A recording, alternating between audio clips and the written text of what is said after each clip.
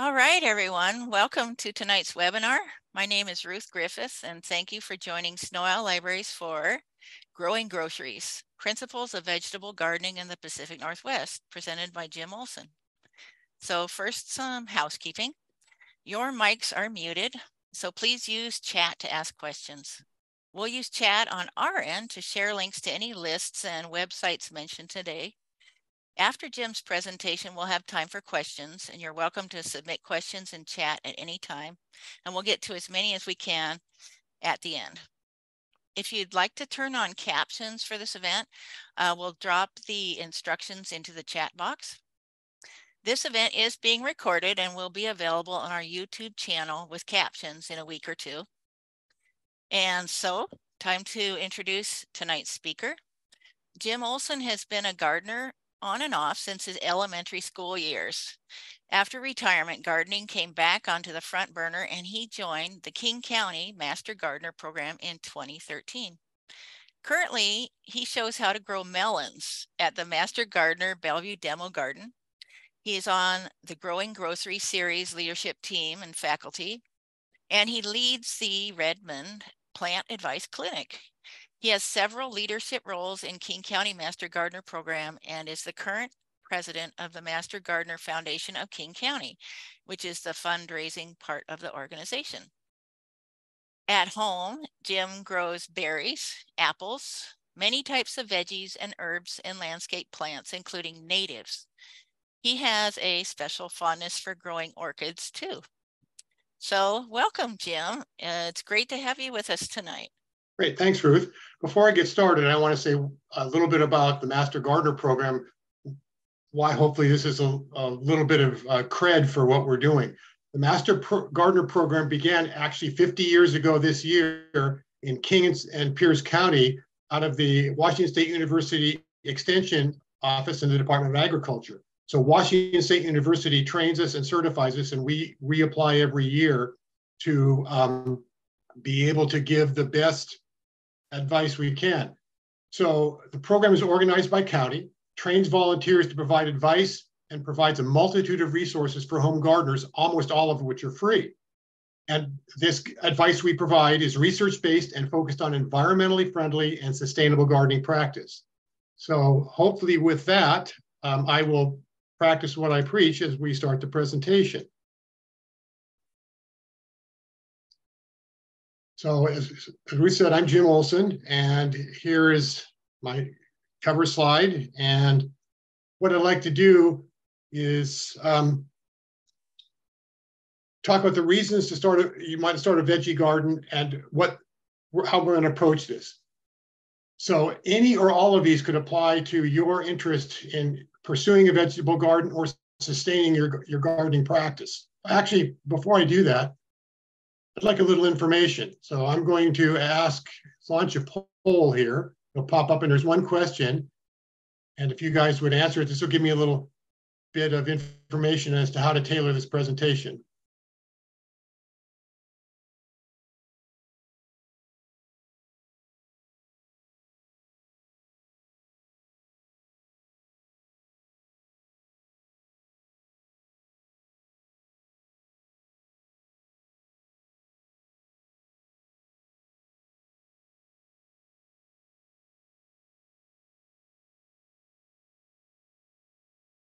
Okay, we're just about done, and this is good information to know.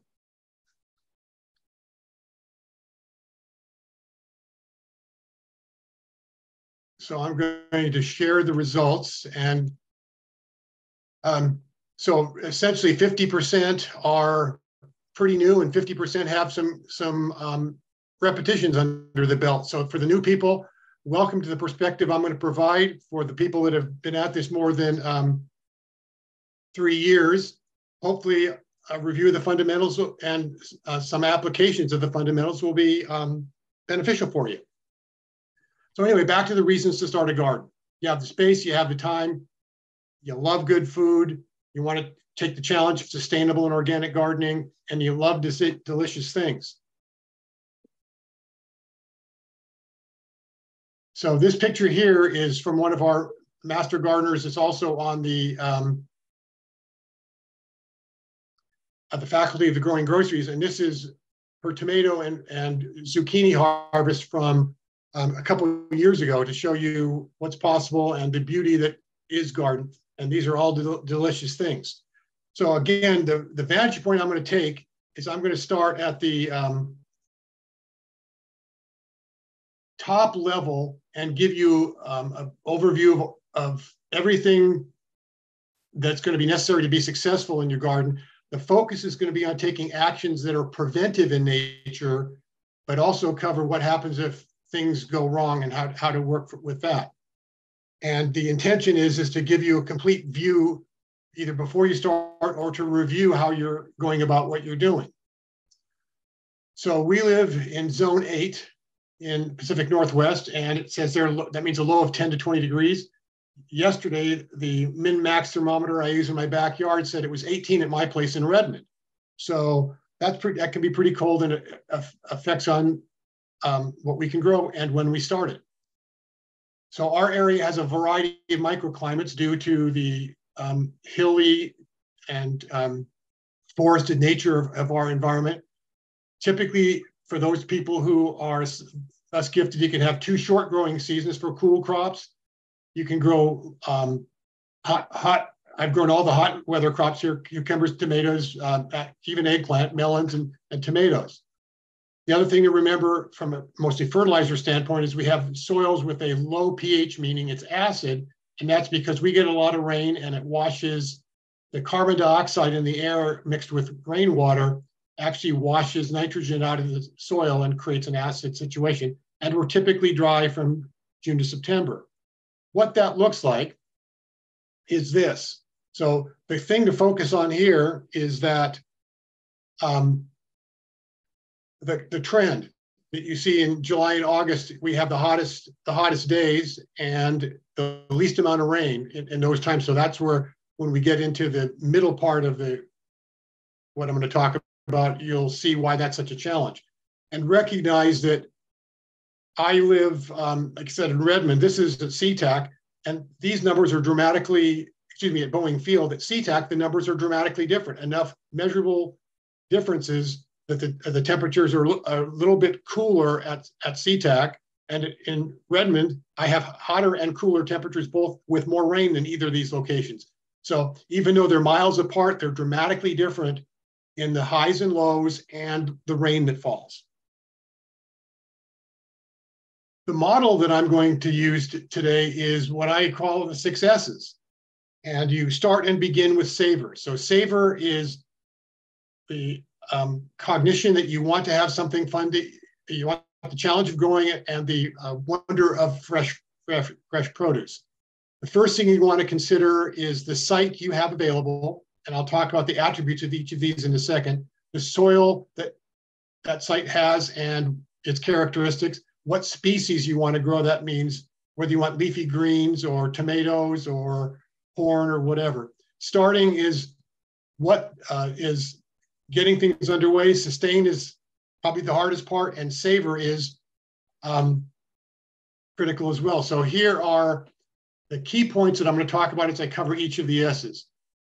Again, this is a recipe for the veggie harvest, focusing on prevention with a side to cure. So the site should be full sun.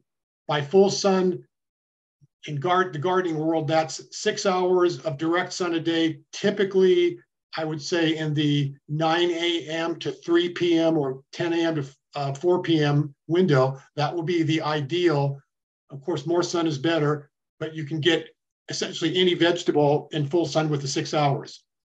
The definition of soil is well draining and fertile, which means you have the right nutrients, water goes in and moves around. Unfortunately, we have a challenge with, we'll talk about later, in the types of soils that the glaciers of 10,000 years ago left for us. That when you choose species, you want to choose things you like, first of all, and then choose disease resistance and what will ripen in our climate in time. Starting is critical in the sense that what's the right time of year, and what's, in a number of cases, what's the right soil temperature to start your crop in. And sustain is mostly water and watch. as you saw in the hot days of July and August, lots of sun, little rain, water is critical. In fact, in some cases, disease and pest issues are ultimately related to watering, either too much or too little. And then you watch for the signs of too much or too little. And savor, know what ripe is. And I have a sad story that I've learned early on in the, growing melons about how important knowing what ripe is. I'll share that with you when we get to that point. To be successful, a gardener needs tools.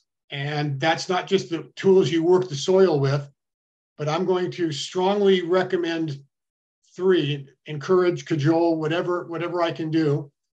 And the first one is a gardening calendar. And I think the library will recommend a book that has a month-by-month gardening calendar. And this is what suits your fancy. The gardening calendar is to cause you to look ahead, ideally at the whole year and plan efforts, but at least to be able to look where you're at now and what's immediately ahead. There's all sorts of them, from very detailed to concise. They are, and I've listed one there, the link there is for Master Gardeners in Portland and what grows well there. And you can get it for general gardening, for vegetables. So this is a really valuable tool to have for planning and execution throughout the year. The biggest challenge with, I'm going to say the biggest challenge with getting started and getting underway is having the right soil. And a soil test is recommended in King County, actually parts of King County, and then other adjacent counties in the watershed that it makes up what's called the King Conservation District. Members of that district get 1 free soil test. I think it's Snohomish and Island counties for those members there, or other people from other counties. There are places you can get soil tests. Some may be free, some may cost you a little bit money, but ultimately they're well worth it because they can point to problems, and I'll talk in some detail about what that is and what it means to you a little later, so you know what to do. Another key tool is a moisture meter, a soil moisture meter, $10 and up, lets you know if you're watering too little or too much. Because too many good gardeners practice looking at the top of the soil when you really need to go 2 to 6 inches down in the soil to get a really good look at your water profile. And consider a soil thermometer, especially if you grow hot weather crops. And by hot weather, I mean cucumbers, melons, tomatoes. They all benefit from knowing what the soil temperature is before you plant. Okay, so let's talk about this site first. The site is literally a container to an acre or whatever you have available. And what I'm going to talk about in this is going to cover all the options from whether you have containers or a huge plot of land to grow on. As I mentioned before, sun is critical. A full sun, 6 hours a day. But if you have low light, there's some things you can do about that.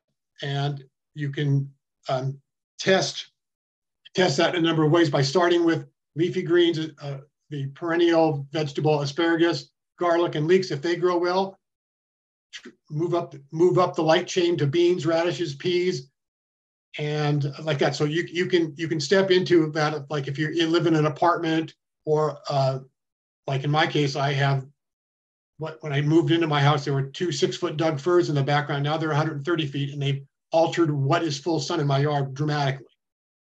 Other things is keeping your garden healthy, which means access to water, so it's easy to get water to it. It's got good drainage, and defensible. By defensible, I mean critters that, in my case, I have a garden plot near a sidewalk, and dogs walking up and down the sidewalk wouldn't know my garden from the sidewalk, so I've got to protect it from them walking on it. The rabbits that are also here from noshing on it. Occasionally deer visiting, but they're not a real issue because there's better things for them to eat than my garden so far. Slugs, etc. So defensible means protected from things that would do your garden harm. So the next slide, these are to show you how little sun differences make a huge difference in your crop. So this is from a vegetable garden plot I have in my backyard. It gets full sun by the definition, but there's also a fence to the east side of that that's 5 feet above the raised bed level. The carrot on the far left was grown 2.5 feet from the carrot on the far right. So just the difference early in the season, when the sun comes up over that fence, it hits the westernmost carrots first, and then the easternmost most of the day. But once it gets a head start, then that western carrot starts to shade the eastern carrots. So the good news is I have carrots no matter where I plant them, but you can see how something as little as 2.5 feet apart, we're talking about, again, microclimates too, that this is a dramatic difference with light. So recommendation on layout. Ideally, you want to plant rows north to south. It gives the most sun, least shading, and the bed should be wide enough so that you can maximize your space, but not so wide that you can't maintain them without stepping on them and compacting the soil. And that the path's wide enough to walk through. In my case, mine is so I can bend down without knocking the rabbit fences down on either side. So I have 2 beds back to back, and they're wide enough that I can squat down and I can reach into them, but also squat down and maintain them without knocking the other fence or other plants down. So some examples of that. There's raised beds, as you can see in the upper right, mounded beds in the lower left, and just plain flat ground. Any one will work. Each have their advantages and disadvantages, and some of it's related to the soil characteristics, water. Basically, does it hold water or is it a drier site that would help influence your decision? But as master gardeners, we're going to recommend raised beds are the best option given a choice. If you can put raised beds in any fashion, there's a couple advantages for them. The first and foremost is in our climate, with like last year, especially with the miserable May, June, and almost into a little bit into early July soil temperatures with the cool and wet, raised beds give you the best chance of getting warm soils earlier, which allows you to plant earlier. They tend to drain better, so overwatering is not as much of a challenge. And again, well-drained soils also warm faster. When you fertilize, the soil and nutrients are contained a little more cleanly, and it's the fertilizers you do apply are more strategically and economically applied. Same with if you need pest controls, they're more strategically and economically applied. And then it also allows efficient use of garden space for desired plants. There's a book I read very early in my gardening career because of the limitations in gardening space I had, called Square Foot Gardening, which gives a very good sequence of how to design a garden with plants typically occupying 1 or 1.5 of the square foot areas within your garden space. But we're not only talking about beds in the soil. Containers are also an option. So you can see the left-hand picture is clearly, I can't clearly, down in the lower right of that picture, there's a car. So that's on a 2nd or 3rd floor of a condo or apartment. The upper right is also a raised bed. And then something that I've been experimenting more with recently, again, for soil warmth and drainage, is containers on top of soil. And so there's multiple ways you can do that. The key guidance here is the bigger the pot, the better. And that's for both crop yield and maintenance. The smaller the pot, the more often it's going to need water. So for example, a thing to consider is which is going to dry out first in your backyard. Saucer or a flat plate with water on it. Basically, the small containers are the flat saucer, which is plants are going to take water from it. It's going to evaporate quicker because there's not much of a reservoir. And so that's a consideration. Get the biggest pots you can. And it has all the benefits of a raised bed. Other things to consider for your site is to go vertical. And this is, again, a concept I learned first in square foot gardening, because if you take like peas, unless you get bush beans or bush peas, but cucumbers, are an example, are spreading vegetables. The more you can grow up, the more vegetables you can grow.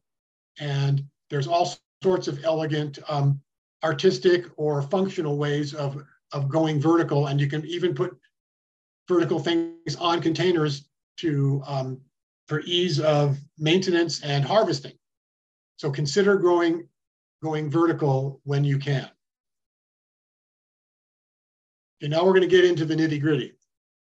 And nitty gritty being soil, of course. And the ideal blend of garden soil is minerals consisting of clay, salt, and sand, silt and sand, organic matter, composted living and decaying, and pores, which allow the water movement and air pockets. So I'm going to give a little bit of math here. The ideal minerals would typically, you'd want to make up almost 50% of your soil mix. Organic matter between 5 and 10% of your soil mix.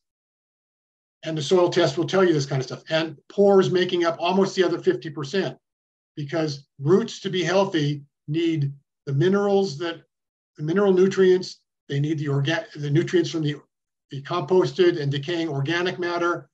And vitally important is the water to move it all around, but the air pockets, because roots need air to survive and thrive.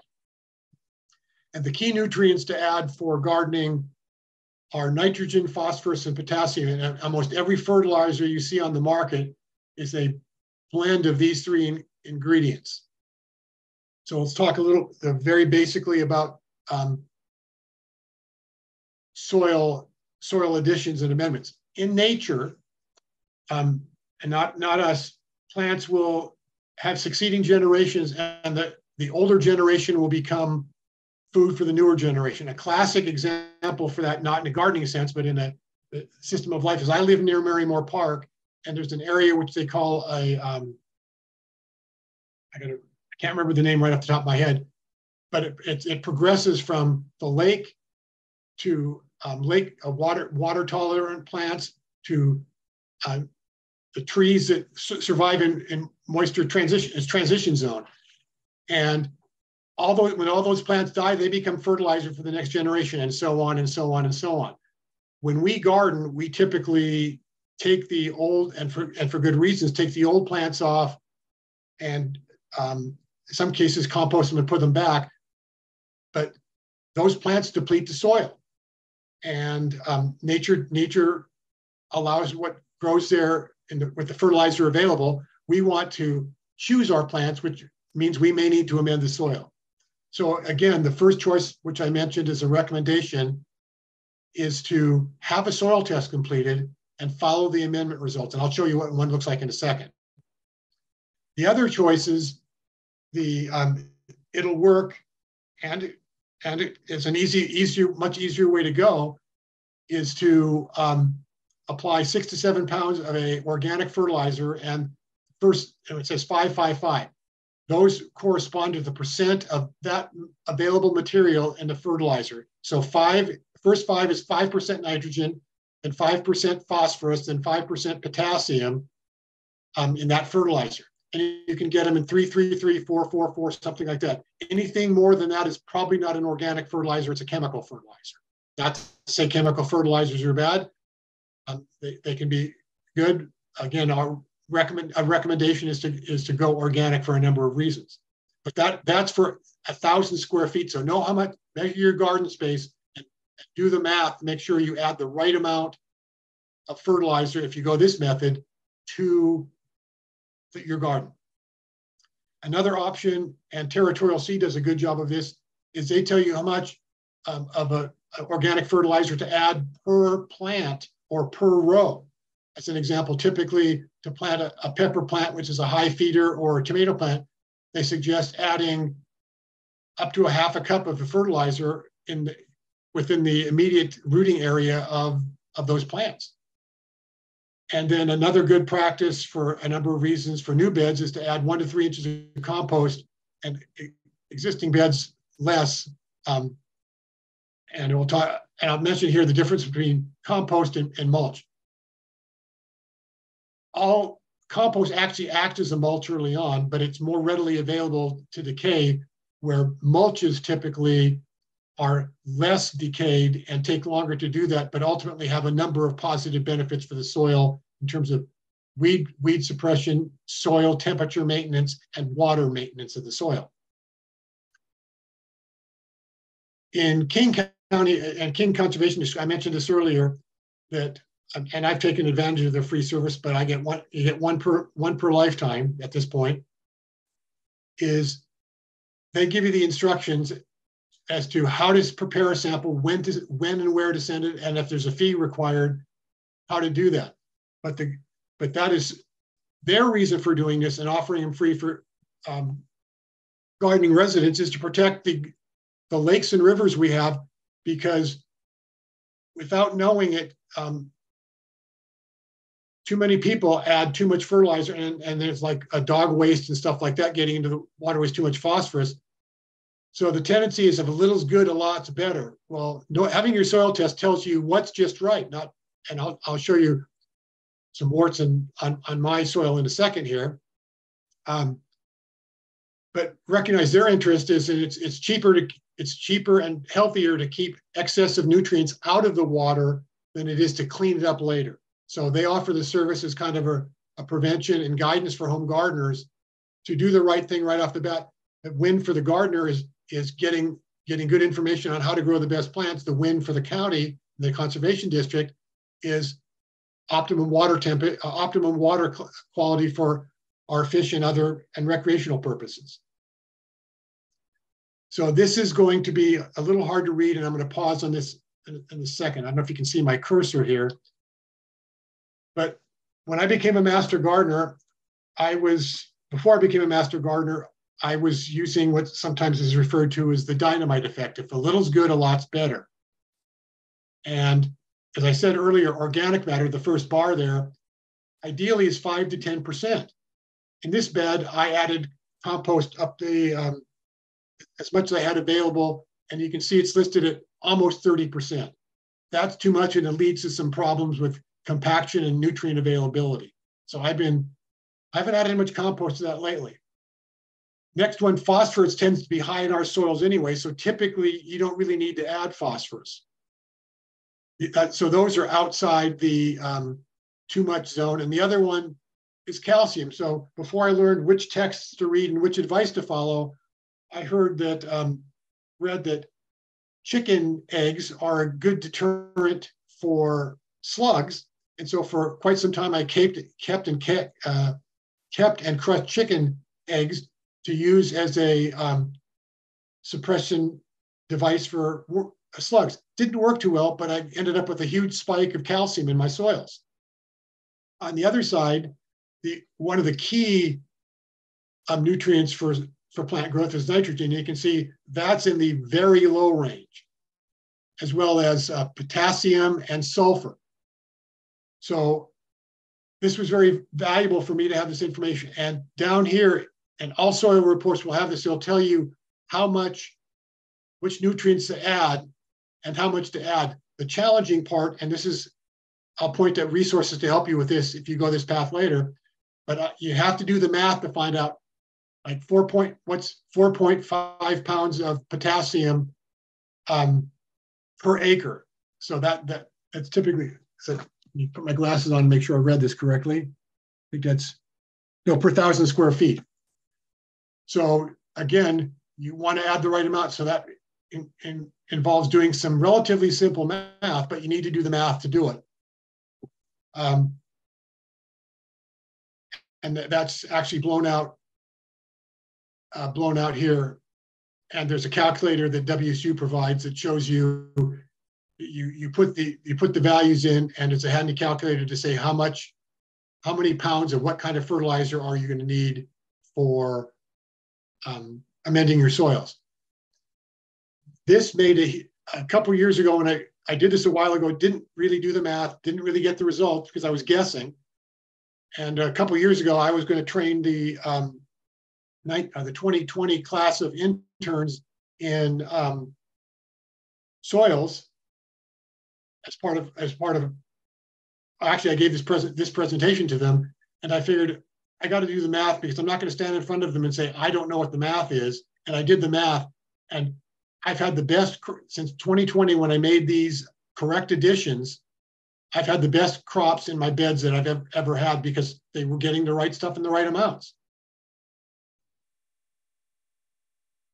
Okay, so there's actually another kind of soil, potting soil, which oddly enough isn't soil at all. And I've included an excerpt from a label on the right to show you potting soil is a very valuable product for growing in plants, growing in containers, specifically because of its lightness and its drainage, ability to hold nutrients, and its water retention. And it also doesn't have pests or weeds or other stuff like that in it. But it is almost 100% organic matter. And as I pointed out earlier, ideally you want 50% minerals, which could be silt, sand, clay in various sizes. So not only is potting soil sterile, as is listed here, but it's, again, designed for the ability to move it around and plant vigor. And so everything added there is to have it so it drains, holds water, and holds nutrients. The challenge is that ultimately it turns into, if you did a soil test of a container, let's say 4 or 5 years down the road, it will be 100% organic matter and almost none of the there'll be some nutrients, but it's going to be a challenge. The stuff will compact. It will hold water too much, won't have the pores you'd like. So realize that if you do use potting soil, ultimately it has to be changed out. So some of the options you have for soil mixes are to, you can, if you're not going to move stuff around a lot, make a mix of soil from your garden if you happen to have extra topsoil. And but I will warn you that if you take soil out of your yard, if you've got a newer yard, if you watch the construction project, the first thing that construction people do when they set up a new house is, the term is remove the organics, which means all the plant life. Then they take the topsoil off to get down to a ground that will be easier to have a house built on, that will stay in that place without cracking, the foundation cracking and stuff like that.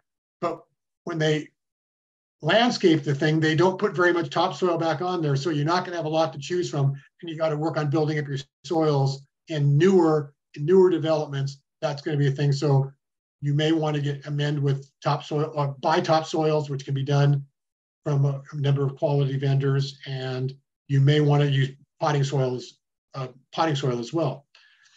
Anyway, the point is get the best soil you can for the best results you can. To till or not to till, that's the question. Rototillers are a great example of a tool to really aerate the soil and build air spaces in between. The challenge is that they will go down as far as they go and take up generations of weed seeds that were in the ground before you, and you'll almost guaranteed have a bumper crop of weeds when you get the garden set for a little while. The object is, so if you're setting up a new territory, you may have to rototill just because it's too hard to do it by hand. Other than that, the best recommendation is to only loosen soils if you've walked on them, driven over them, or in some cases, over the winter, if they're uncovered, gardens are uncovered, the rain compacts them. And sometimes you need to recover that. And one recommendation for that is coming in favor is to never let the ground be bare. Use something like cover crops, which double not only to keep the soil from compacting, keep the living organic matter, in other words, the microbes and other things like that, give them something to feed on during the off year, and also become fertilizer in the spring when you till them into the soil. Okay, now that we've got our site selected and our soil prepared, now we move into how to select our plants. So starting here, this is a plant that I bought a couple years ago, a Marketmore slicing tomato. I selected it for a couple of reasons, and I'll walk you through what those are. First of all, it's a very flavorful cucumber. And you see that it says maturity, harvest about 60 days after transplanting. When you grow in the Northwest, ideally, whether you look at a plant label or a catalog or a seed packet, you want to look at how many days to maturity. It's almost guaranteed 60 days will give you a crop. 70 days will probably give you a crop. Anything 80 and over, you're pushing your luck, and you'd better have full sun 10 to 12 hours a day to get good results. So that's a key thing, is to look at how long it will take to ripen. And we talked earlier about, it says full sun, that's the six to 8 hours. Soil, it's a standard. But it says, you can see there, it recommends a half a cup of organic fertilizer per plant. If you've fertilized correctly per a soil test, you don't need to make that additional add. But that's a plan B for fertilizing to get good results for the cucumber. And again, I'd recommend growing cucumbers vertically for a number of reasons. And in this particular case, it likes even soil moisture. And here's the other reminder we talked about earlier about going vertical. It says 48 inches apart, and train to a trellis. If you train them to a trellis, you can reduce that space a bit. So and spacing is critical, which I'll talk about a little later. Here is a excerpt from a catalog, territorial catalog. And there's a number of, I like Territorial as one of the seed providers who does their seed development. In this case, it's down in Oregon, I think a little east of Eugene, where their seed gardens are, and other places. So you know it's good for the Northwest. Ed Hume Seeds is another one out of Puyallup. Although they source seeds from other locations, they're all guaranteed to grow in our climate. But anyway, again, the same information I talked about earlier relative to, in this case, it lists it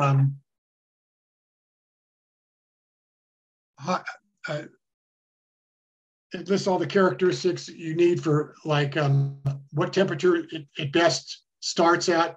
So in this case, you need a warmer time of the year, how far to space them and thin them to, what the characteristics of the ripened fruit are.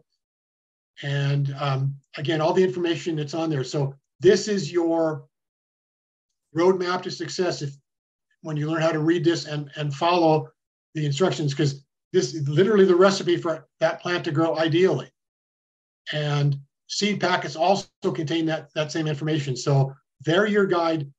And in cases like a Territorial for sure, and some others, they list on their description what diseases these plants may be resistant to. As an example, I grow melons, and I make sure I get the most, because they tend to be longer season and need heat. They tend to be vulnerable to fungal diseases. So I make sure that I buy ones that are bred for greater resistance for those types of things. So this is a great opportunity to get a great start. I've covered most of this in the previous slides. It's to summarize: choose plants for the Northwest, what you want to eat, the size, variety, know the time from planting to harvest, and choose disease-resistant characteristics. And whether you buy seeds or starts, something to read on the label is a little bit about the seed, especially if you want to save it. F1 hybrid, there are great yields out of F1 hybrid plants, but you can't grow something, you can't save those seeds and get good results the next year. Open pollinated is the next order up, which is, it will be generation to generation, it'll give you the same plant. Organic is seed stock grown organically, and open pollinated. Heirloom is open pollinated with at least 50 yearly generations. So if you get heirloom crops from this area, you know they're tried and tested and yield good results. So I'm going to go into a little bit seeds starting next. So there's a gardening calendar, and what you see there is an excerpt out of my gardening calendar, and I'll walk you through that a little bit that I use. The one on the right reminds me of a couple of things. Those items shaded in yellow are plants that need to be direct sowed into the soil, and the range to do that. The ones unshaded are I can transplant, and the ones in blue I can start as seedlings, but I got to be sensitive to get them in the ground quickly because they don't last. The longer they stay in a starting container, the more vulnerable they are to not being successful when they're transplanted. And for those ones, for the ones that have where you have hot temperatures required, like peppers, tomatoes, cucumbers, melons, pumpkins, etc., the soil thermometer is the ideal way of when to put them in the soil. And last year was an example of a challenge where I was successful in all my hot weather crops except melons, because they needed the highest temperatures, almost 70 degrees at transplant. And no matter, I used every trick I knew in the book to raise soil temperatures at the 3 locations I was growing them, and they all got diseased and didn't make it. And I point that to, they had to go in the ground because they couldn't linger in the plant kit I started them in, but they didn't make it once they got into the soil because it was too cold. Other key steps to remember when you start: rotate your crops. Don't plant the same thing in the same spot year after year, because the pest and disease will find that a shortcut to a good meal and good luck for their next generation. Harden off transplants. What that means is, as an example, people who are lucky enough to go to Hawaii at this time of year to vacation, if they go directly from Western Washington at this time of year into the tropical sun, they're going to fry. So they want to harden off by limiting the amount of sun they get for a while until their skin and body gets used to that. Same with plants. If they start in the greenhouse, that's like from Hawaii moving here. They're going to be shocked and they're going to be stressed. So hardening off means if you bought them out like in a big box store or nursery where they're already outside, they're going to be ready to be transplanted pretty quickly if the soil temperatures are good. But if they're inside, or you're not sure if they've been outside very long, what that means is putting them out during the day, bringing them in at night for 5 to 7 days, and then transplanting them. And I'll give an example here about keeping the seedling plug and soil moisture levels the same, because that's so important. I'm going to have a special slide on that. And then the key thing, there will be slugs, there will be pests. In your garden planning, have something prepared to deal with squirrels saying, oh, this is great soil to dig stuff in, cats burying stuff, squirrels, or I should say rabbits chewing on it. Be prepared to defend your space right off the bat. And then, like this label said earlier, there's an ideal distance for spacing. Follow it. You can plant them closer, but you'll get less. So you can have one plant at one distance and get a full crop, plant 2 plants and get less amount from each plant, but we'll get a yield. I don't expect people to really get this, but I spend much time on this, but it is a standard rotation where you see what the plants are and you try when possible to rotate. So don't plant the exact same plant in the exact same spot year after year. try to move it around the best you can within the garden space you have. One thing I do for containers, since I grow basil in containers every year, is I take half the soil out and mix it with the one with the pepper plant I had in it, which is one way of rotating, not buying brand new potting mix, but rotating it between my pepper crop, which I have in containers, and basil. So this is fabulous artwork, I know, but the line is supposed to represent the soil surface, and the plant here, I think, looks like a broccoli plant, and you can see the roots there. So when you dig the hole, you want to have space where it's as loose a soil as you can. You don't want to have it be a snug fit in the soil, but it's absolutely important when you put the soil in to fill this hole that recognize that right off the bat, this plant will behave like it's still in the plastic pot it came in. And it'll take a while for the roots to go into the soil and get water from there. So you must watch this right off the bat to make sure it stays wet and the soil temperature around, the soil moisture around it is roughly the same. And it'll take a couple days. I'd almost recommend watering daily or every other day, every day if you get hot days in there. So that this maximizes the chances of this not drying out and the roots beginning to expand into the adjacent soil. Other tricks you can use to get a good start is to use, to raise the heat. Raised beds is one way we talked about. And these are a couple kinds of insulating structures, anything plastic. And I'll talk about a couple of these for a second here. The first is that the plastic is going to get hotter and ventilate least. The row cover, but both of them keep away pests, so that's a good thing. The row cover is a little more expensive, a little harder to use, but it's healthier for your plant. Okay, so now we're moving into the sustaining step. We're nearing the finish line. Again, for the Northwest, I'd raise the heat in whatever methods possible. I showed two before. The mulches is one way, cloches, which means those plastic containers, row cover. Again, I use big containers to raise the heat for the peppers and basil, which I've done experiments where I plant the same plant, same place, basically, one in a container, one not. The container basil and container peppers are dramatically better than the ones I plant in the ground every single year. We're going to spend some time talking about the art of watering, limiting competition, which we've talked about a little bit, and encouraging optimum pollination. Watering is actually an art, and that's the hardest thing to do. And one thing, Bill Nye, the Science Guy, taught me this many years ago in an entertaining fashion. At first glance, which holds more water, a dry sponge or a wet sponge? The answer is a wet sponge right off the bat, because of the chemical properties of water that allow it to be absorbed faster where there's already some moisture than it is in a completely dry environment. That's why deserts, when it rains, it's been dry for months, years, decades, and it'll run right off the bat because it's dry. Ideally, you want to use, in most gardening locations, prefer a drip method of irrigation than a drench method, but you can use whatever works. The recommendation is drip whenever you can set it up, and it's a little harder.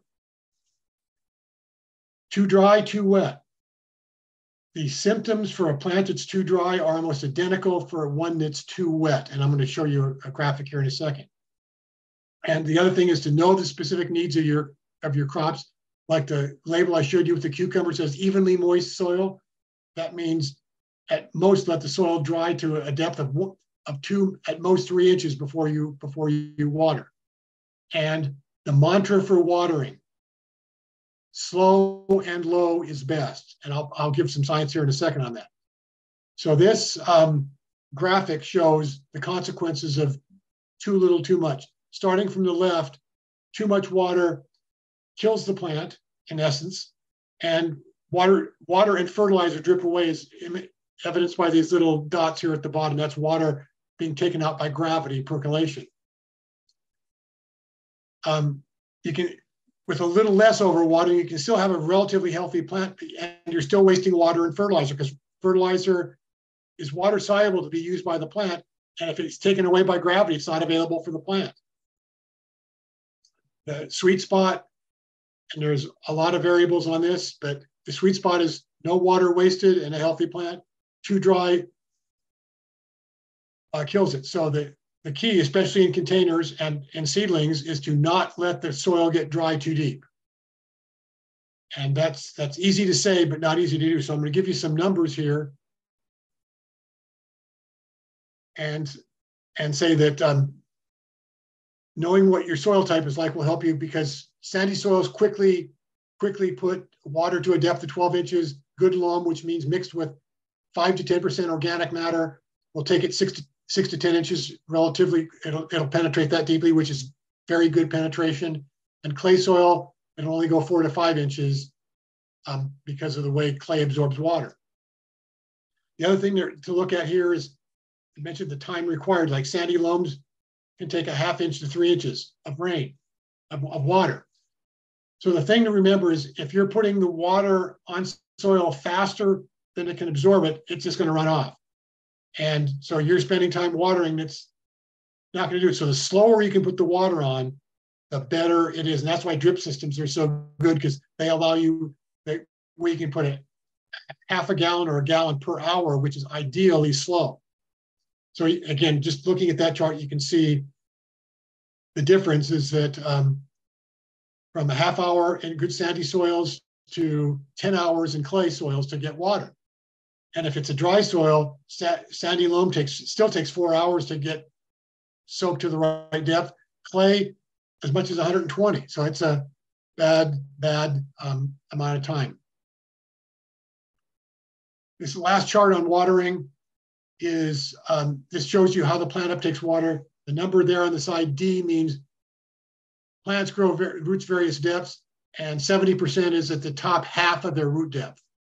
So you have the point is, you have a margin of error, but recognize that 70% is at the top, near the top half of its root depth. And in most plants, that's going to be 2 to 3 feet of root depth. So you can go, you have a reserve if you keep on your watering. The best way for a number of plants need pollination. The best way to have pollinators around when needed is to mix flowers in, or have flowers or herbs near where you grow your vegetables, because that will keep pollinators checking out that area for goodies. And when your vegetables, ones that bloom for fruits, bloom, there'll be pollinators nearby to help you out. Competition is as simple as it says. Extra crop plants, weeds, they all compete for sun, fertilizer, and water, and you want to minimize their influence in your garden.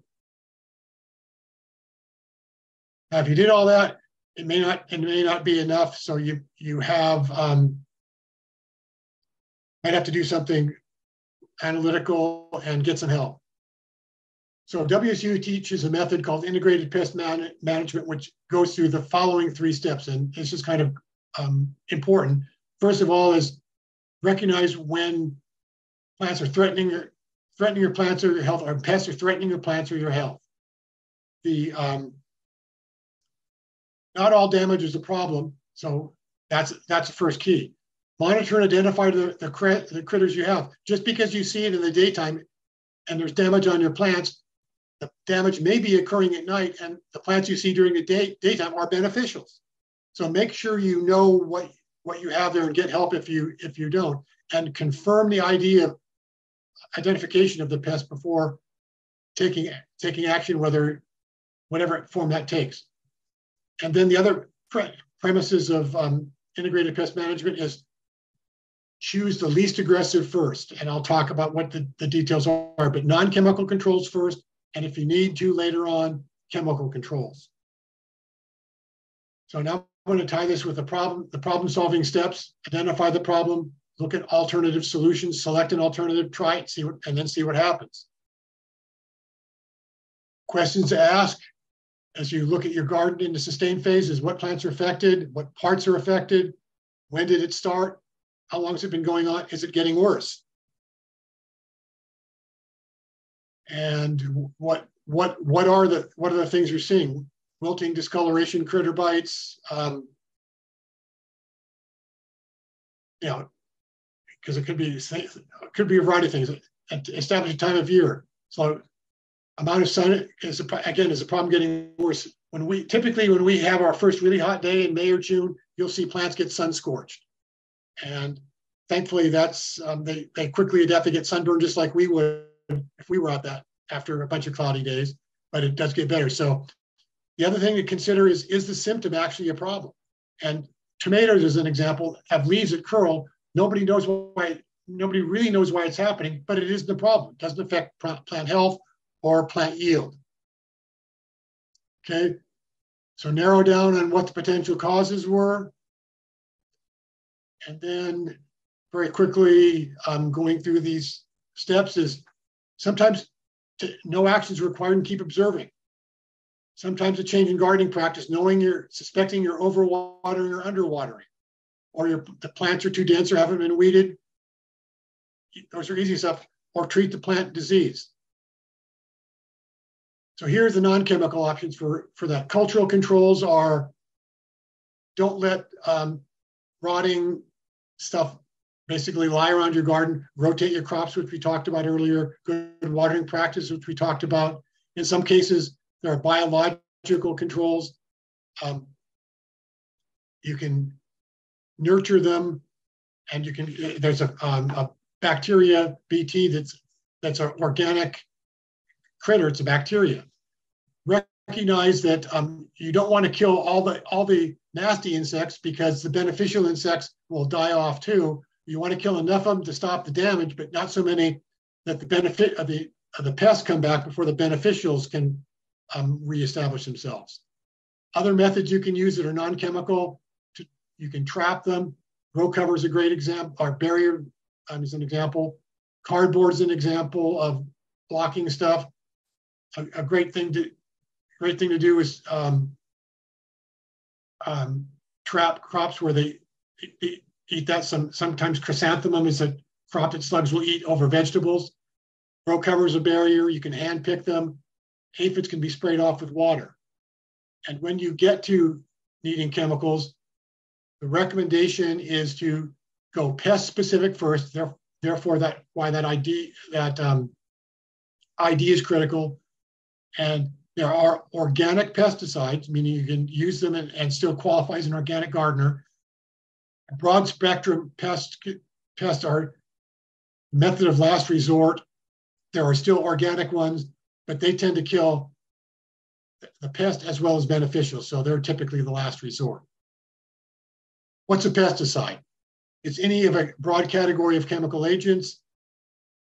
Herbicides kill plants, insecticides, insects, and et cetera. The most important thing after the ID is to read and follow all the label directions, specifically like, what time of day to use it, not to use it in the wind, how much to use, for a variety of reasons, for your health, for your pet's health, for all the other life in your garden's health. And then find out whether things got better.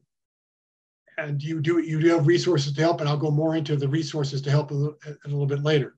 So summarizing, the sustain step is take preventive actions first, use good gardening practices to keep your plants alive, and be a good problem solver if things show up that look like a problem. And we get to savor it. So this is a picture of me in 2017 after I defeated some evil. Well, basically, it was crop rotation in the demo garden. We weren't rotating, and I finally got a crop of melons. I think this was 2017, and I'm delighted. And I'm pointing out, yay, I got some. But this is the easiest and most enjoyable part of the gardening. But there are things to consider about when to harvest. And that this is all to nurture yourself and satisfy yourself both physically and emotionally, and a job well done and a plant and a crop that nourishes you. So on timing, here's an example. When I first demonstrated melons at the demo garden, my partner and I had learned that for cantaloupe, they're ripe when you pick the vine up and the plant stays on the ground and doesn't lift with the vine. It calls fruit slip. Well, we grew watermelon and honeydew, and we found out when we came into the garden one day and there was this reek of sweet fruit. It was beyond ripe, and we found that honeydews and watermelons had rotted because they ripen. Signal they have is honeydews when the leaf nearest the fruit turns brown, and watermelon, it's the tendril nearest the fruit turns brown. So the key is, like in an example, if you grow beans, you want to pick the beans typically before they start getting the bumps of the seeds, because the plant wants to get the next generation out. It'll feed you as well, but recognize its prime job is to get the next round of seed available for dropping into the ground and nurturing it. So learn what ripe is for the crops you have so that you get the most sweet, most nutritious stuff you grow. And to summarize, get and use a gardening calendar, soil test recommendations, use a moisture meter, and most of all, have fun. So to finish up, I'm going to talk about the 7th S, support. That there is support available to you on a number of levels. Like I said, I'm a master gardener. And each of the master gardener organizations in each of the counties have demonstration gardens where you can see how we do it. We have plant clinics where we can give you personalized plant advice.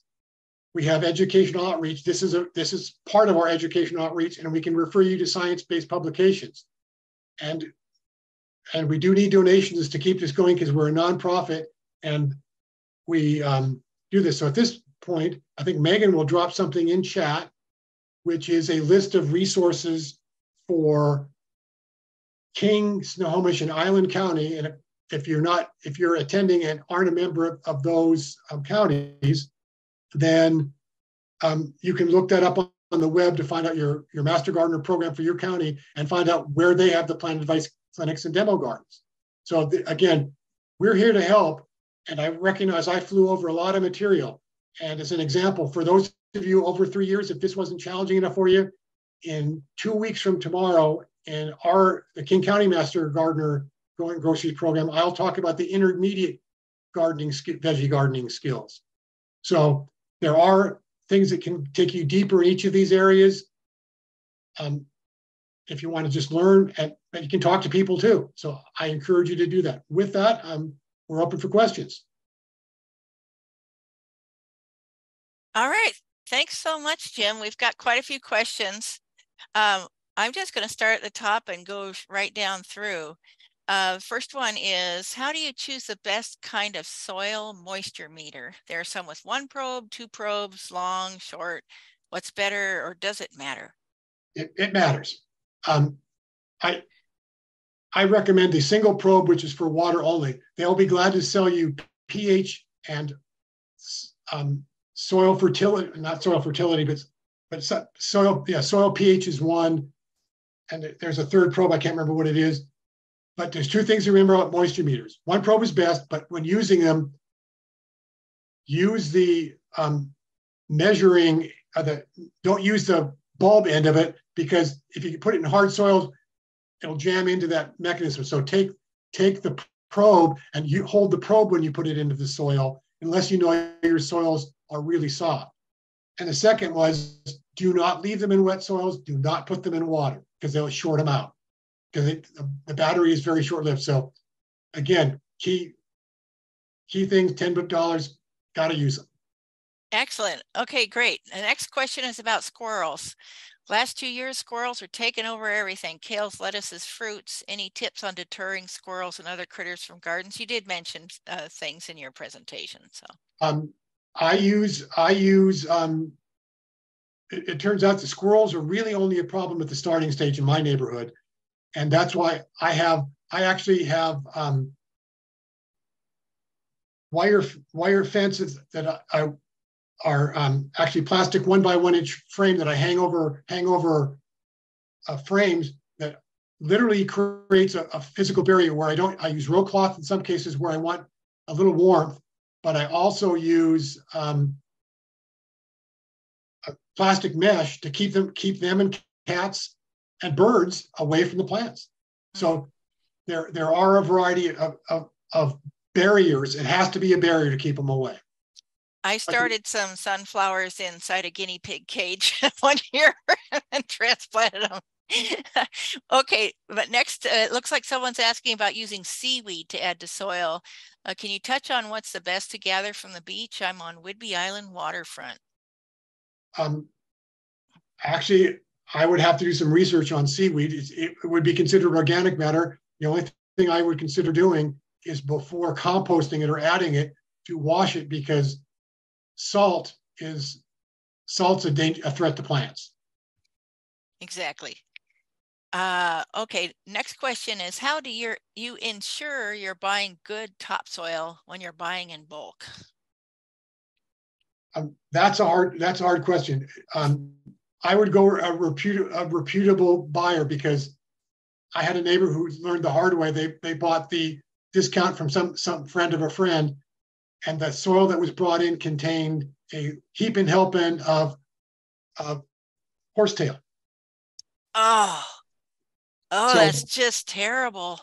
So generally, big companies like Cedar Grove, who actually in some ways heat and sterilize their stuff through their composting processes, they're the best bet. So basically, do pay attention to and ask for evidence of, like, who did you sell soil to, so I can go see how their garden worked for them. Soil's critical, and some people harvest topsoil from areas where it contains weeds and other threats. Somebody's saying Cedar Grove and Everett is best for soil and compost. I don't know.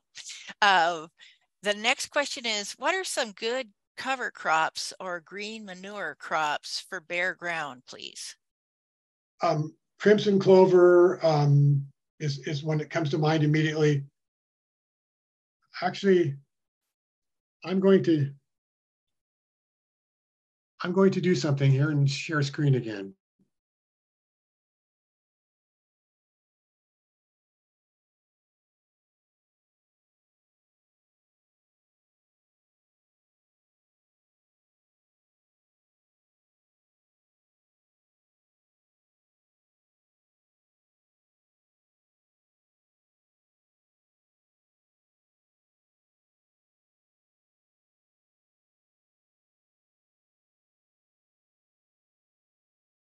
Okay, I'm going to share screen, and I'm going to make this somewhat self-help here.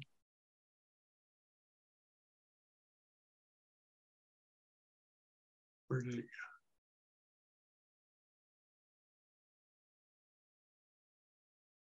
Forgive me for stumbling around here for a second. Okay, this is and I'll put this in, if one of you can put this in chat, or I'll try to put it in chat.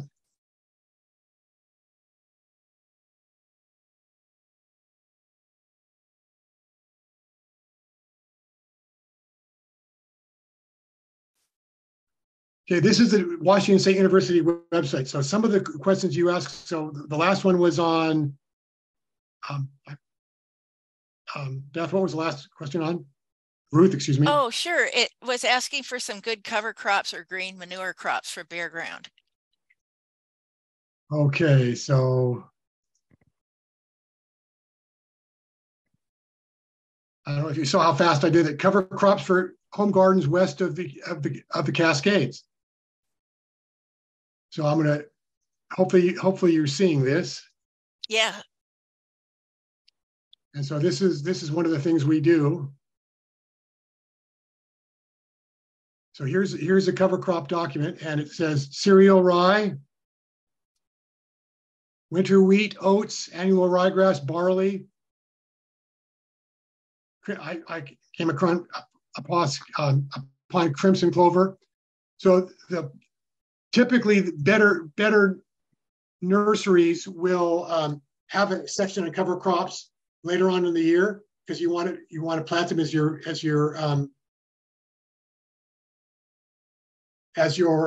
transition from the end of your growing season to the winter, because they tend to grow over the winter, and again, save your soil, keep it from compacting, add nutrients. Great. Next question is about seeds. How long do packet seeds last? I inherited a load of packets when Mom passed. Am I better off buying new, as I am new to gardening? Okay, the answer to that can be found in two ways. First of all, each packet has a produced by our best our should say packaged for this year. Most seeds are good for three or so years. If you keep them in the refrigerator, when you're not using, except for when you get them out to plant them, they can go a couple more years. So I actually had tomato plants that a kind that I went back to after a couple of years. I think it had been stored in the refrigerator for 6 years, and they were all viable. The way to find out is to take a couple right now, get a paper towel, moisten it, get a Ziploc plastic bag, put the seeds and the wet paper towel in that Ziploc bag, put it in a sunny or warm area, and if they germinate in a period of time, they're ready to go. Excellent.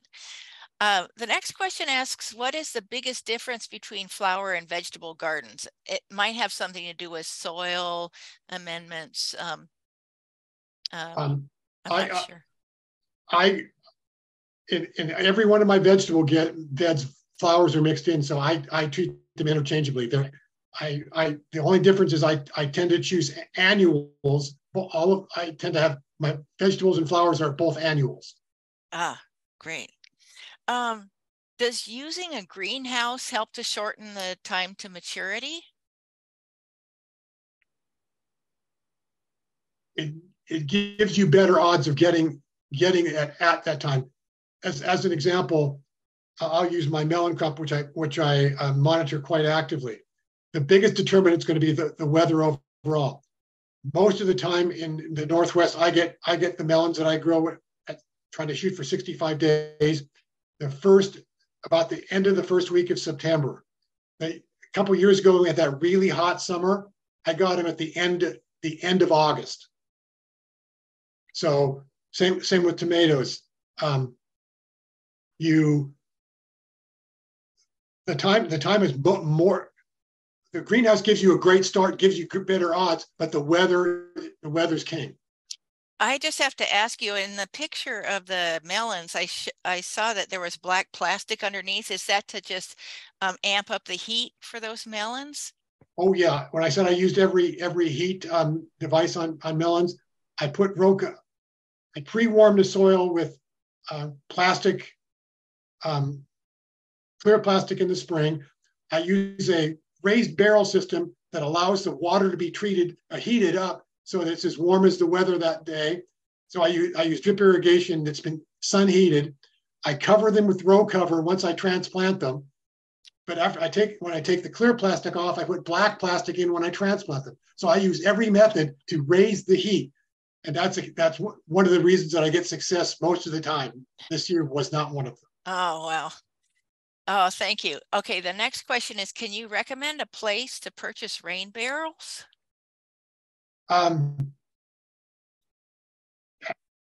There's a number of places, but I can't recommend a place. I know they're out there, but do diligence in shopping because some will charge you an arm and a leg for the rain barrel, and $100 for a rain barrel seems a little pricey. I know some communities actually have it, like Mercer Island a couple of years ago. The ones I use at the demo garden, we bought them from Mercer Island, who was encouraging people to use them to lower the demands on municipal water during the growing season. Cool.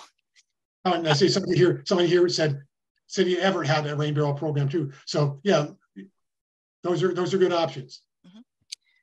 All right. You've emphasized the importance of crop rotation. What can you do to best raise perennial crops you cannot rotate, such as raspberries?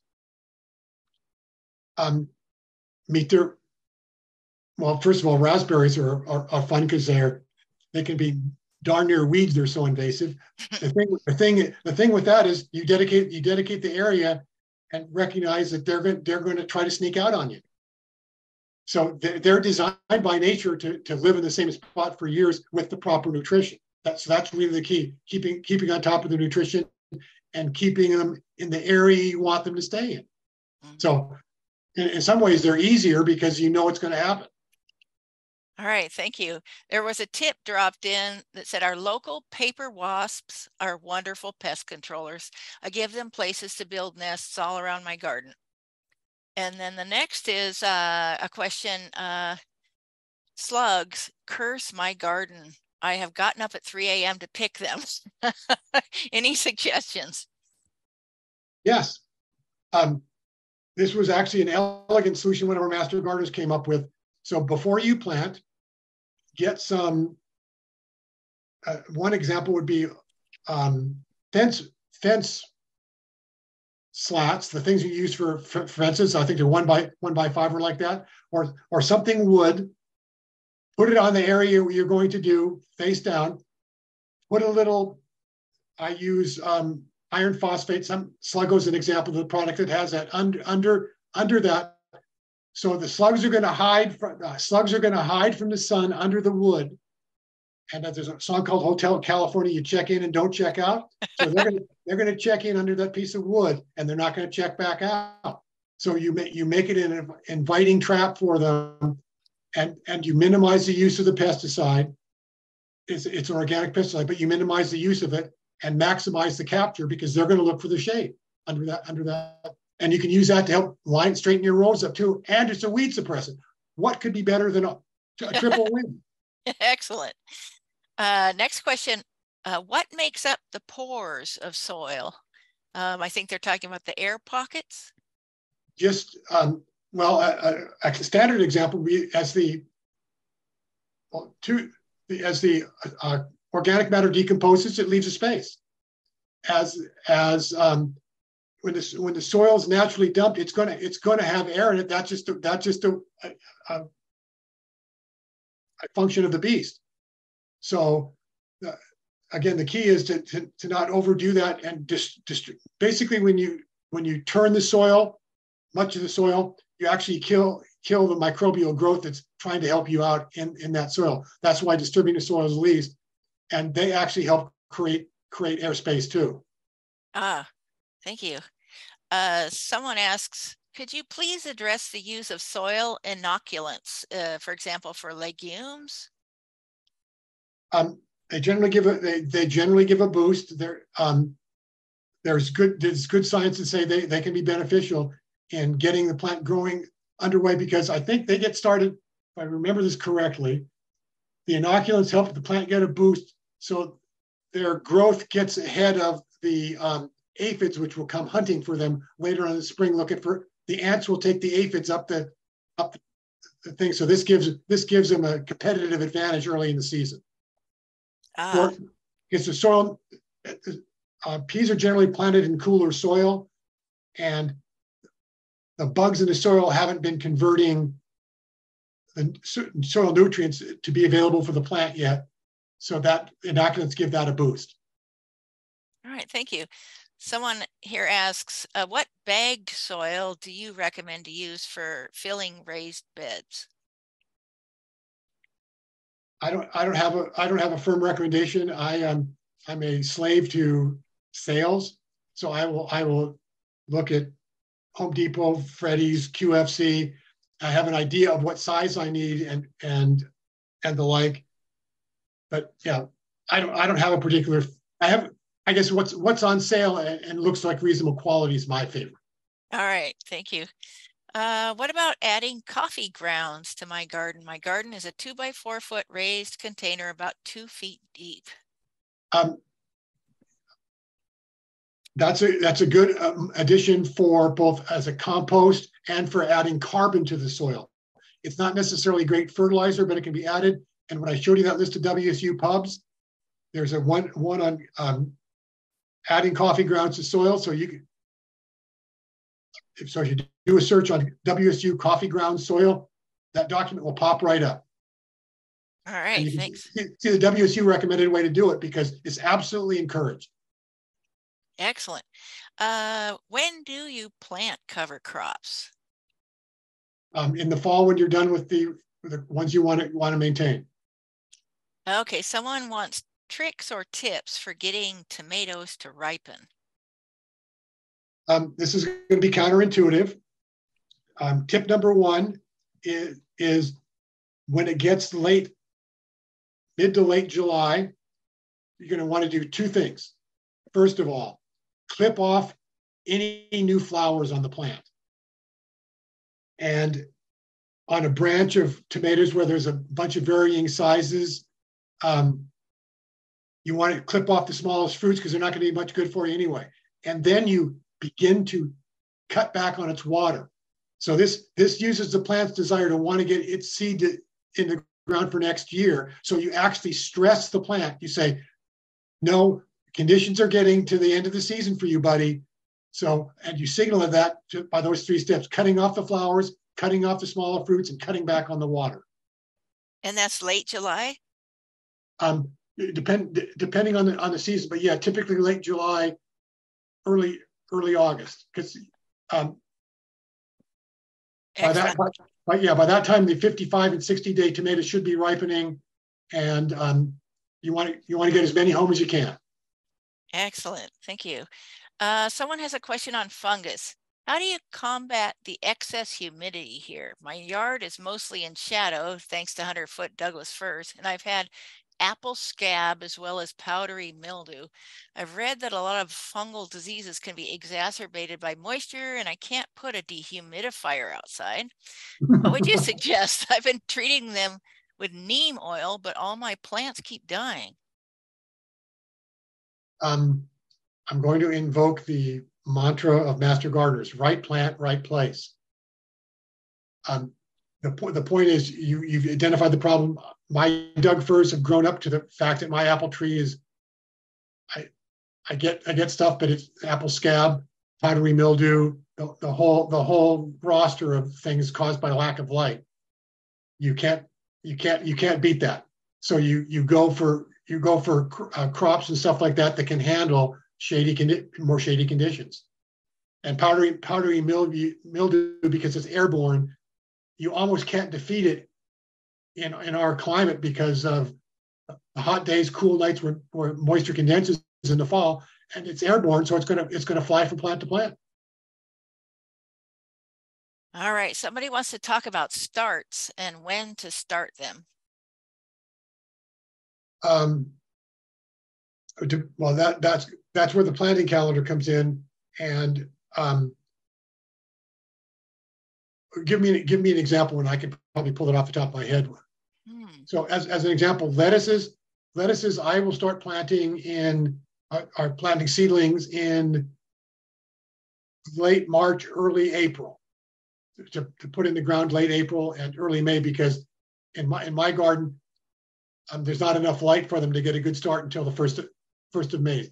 You can also, things like that. You can also try to self-seed and see what takes in the ground at the same time you plant containers inside. It won't work for tomatoes, but leafy greens and like that, you can parallel plant the area, seed the area you want to grow them in. At the same time, you start the seedlings indoors, typically 4 to 6 weeks ahead of when you want to transplant them. Thank you. Someone says I have covered my garden with cardboard this fall for the first time, hoping to reap the benefit of it as a sort of compost. It's not breaking down, or doesn't appear to be. Will it have broken down by spring, or if not, do I just end up throwing all the cardboard away, or should I somehow try to rototill it into the garden? My recommendation for that is if you've got your own compost pile, add it to your compost pile. You did a great thing by putting the cardboard on your bed because the rain didn't compact it. The cardboard let some of the rain through. So one of the challenges with cardboard is it actually acts as a mulch, but a hard mulch where it really doesn't let water and nutrients or sunlight through, and it takes several years to break down. Unless you put it in an actively turned compost pile, and then it'll break down quicker. All right, someone asks, why do tomatoes get mushy? Maybe I probably need a little more than mushy, because the first thing that comes to mind is overripe.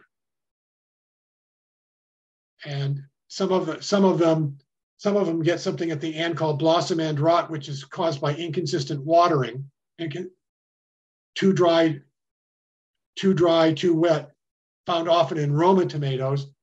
And sometimes that's a mushy part of the tomato, but I need a little bit more to make a more accurate diagnosis, because I'm going to guess, my guess based on the limited information is overripe. Okay, let's see, I'll continue on here. What is the best time of day to water? In the morning, for 3 reasons. The first is that the pests will be going to bed and the sun will kill them if they try to linger out in the water. Second is the plants will dry off and the fungal diseases that we talked about earlier will be minimized because the leaves will dry quickly. The third is the soil is the coolest, and if you're growing hot weather crops, the soil will be at its coolest point in the day. So if you had an 80-degree day and you put 50-degree water on it, if you water at night, you've cooled the soil and given a shock to your tomato plant. So heat, disease, and pests are the reason to best water in the morning. What plants could we grow in winter in the ground or in a greenhouse? So again, there's a WSU pub on things you can do that. As an example, I start my garlic in October. Some of the leafy greens will grow. As an example, chard, kale are biennials. They grow robustly. First year, they kind of hang out in the winter, and then we'll try to go to seed in the spring, just in time to be replaced by the new plants. So leafy greens are one good thing to grow in that way. Those are the ones that come to mind right off the bat. Sometimes cabbages and broccoli species can be overwinter too. Thank you. Somebody wants to know about tomato supports that really provide support.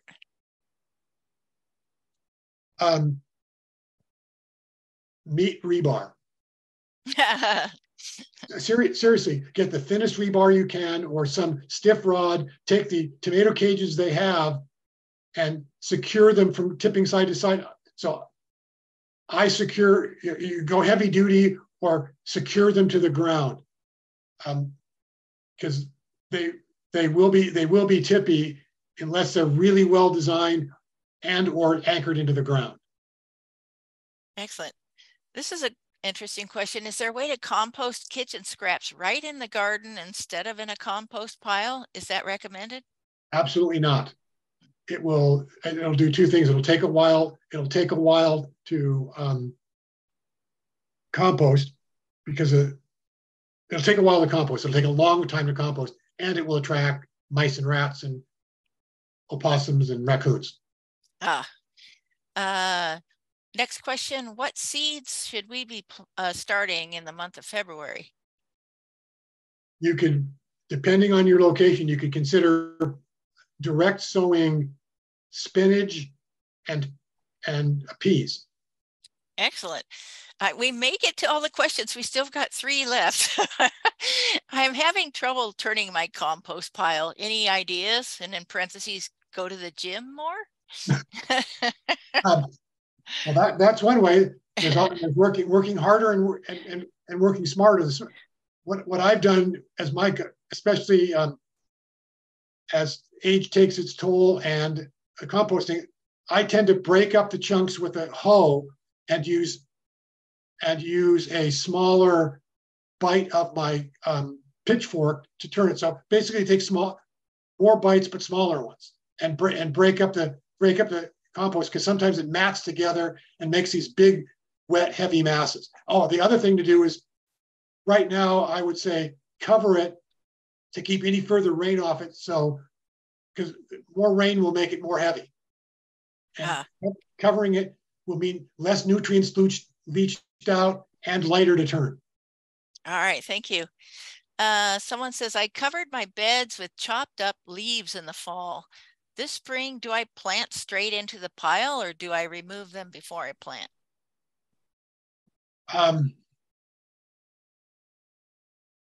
It's not a simple answer. You can leave them there and kind of hold them down, because what that will actually do is, worms will come up and start pulling that stuff into the soil. But you're gonna want, so the risk of that is slugs will hide there. So that's a mixed bag of risk and reward. The reward is if you do it and basically hold the leaves down, because when they dry, they'll start to blow around and like that. So holding them to the ground will help them compost faster, especially the activity of the worms and other things right between the interface of soil and leaves. But you will have slug eggs in there, almost guaranteed. So if you protect from slugs, you should be okay. Well, thank you so much, Jim. We've reached our time, and so it's time to wrap up. I want to thank our audience for so many good questions, and I've taken a ton of notes. I'm planning Wow. to grow a big crop, and I hope you are too. Everyone that's out there listening, be sure to check our events calendar for more events like this. This has been recorded, and it will appear on our Sno-Isle's YouTube channel in a week or two. But for now, I'm going to bid you all a good night, and thank you so much. Happy growing. Thank you.